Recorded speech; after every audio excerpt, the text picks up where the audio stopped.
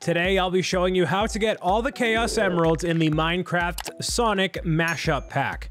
As you can see, you unlock Super Sonic by getting all 7 of the Chaos Emeralds across 3 stages and 1 bonus mode at the very end. Starting with Green Hill Zone, we're going to go in order that you see on the screens above with the blue emerald that you see in this wall, and it's actually located near one of the waterfalls that you see.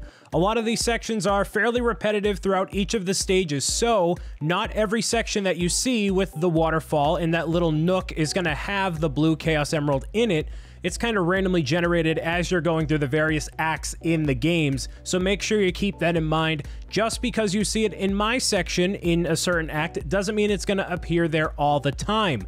This applies across all of the Chaos Emeralds except for the final one, which is unlocked in the very elusive Eggman mode. For every Chaos Emerald, you're navigating a falling maze that you see, and you go about the level just as you normally would. The next Chaos Emerald is a green one, which is taken from my playthrough that I did of the entire pack, so if you want to subscribe and check that out, you certainly can. Bust open the wall with any of the characters and you'll magically be transported into the green Chaos Emerald area. And now using the third-person point of view, you get a little bit of a perspective on where you're dropping from. And I recommend you go into third-person mode by pressing F5 if you're on a mouse and keyboard. That way you get a little bit more perspective on where your character model is floating, because sometimes it can be a little complicated as you're floating down. And if you hit one of those markers, one of those bomb things, you actually restart the entirety of the section and you don't get another opportunity to do this again. Although if you hit the ground, you get a chance to try it again. The next Chaos Emerald brings us into the Chemical Plant Zone. This one is activated via a secondary ledge that you'll see as you're playing through Chemical Plant Zone. Once you're playing through the levels yourself, you'll figure out where this area is, just like with all the other Chaos Emeralds. Just like with the rest of them as well, you can float all the way down and claim your emerald at the very end of it.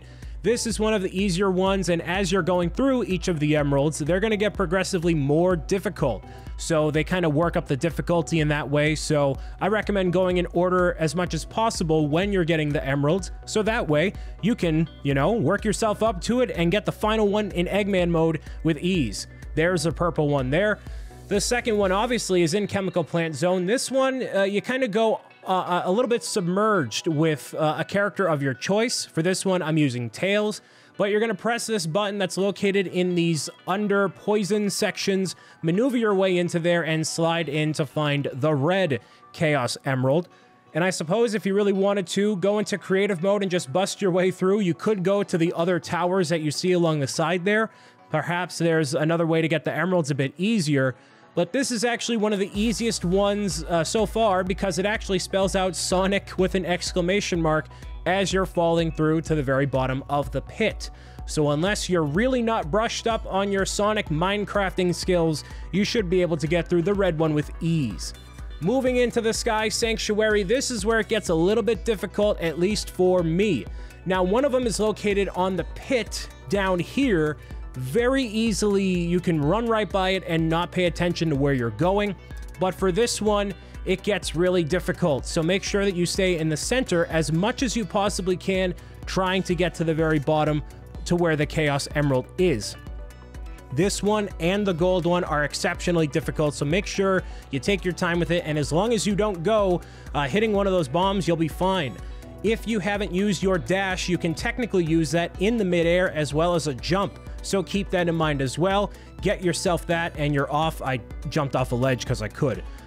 The other one you notice is inside one of the temple areas, and I know I flashed through it very quickly right there, but as you're going through the game, you sometimes go indoors as you're progressing through a level. This is one of those circumstances. So in order to find the last of the standard Chaos Emeralds, you're going to be looking for a few palm trees in the center of the indoor section like you see here. The big ring will be floating right up. Take that vessel, launch yourself up, no problem.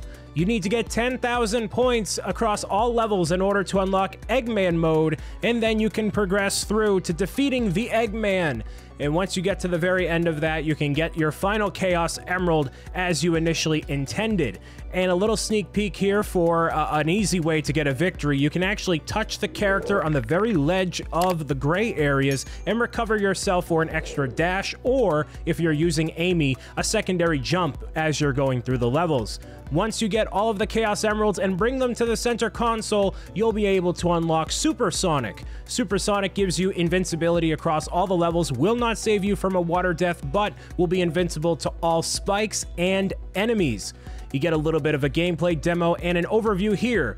Thank you very much for watching. If you found this tutorial helpful, please absolutely decimate that like button.